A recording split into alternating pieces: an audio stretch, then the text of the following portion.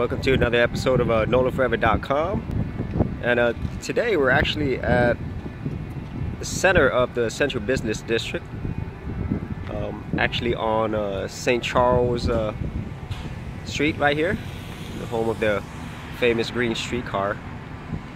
And it's in the center of all of these tall buildings, basically the jungle of the Central Business District.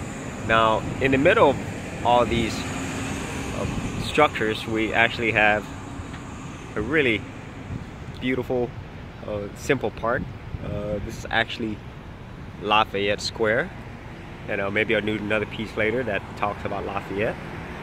But it's a really nice place for people to come relax. For people, especially for people who actually work in this area, who just want to get away from their daily grind. Just take a little walk around here. There's not much to it. And what's cool about this square is like every Wednesday they have music at the square, where they'll actually have music here every single Wednesday, where there'll be different musicians coming and playing. So it's got a little festival atmosphere, and this happens every single week on Wednesdays. And there's a statue of Lafayette right there.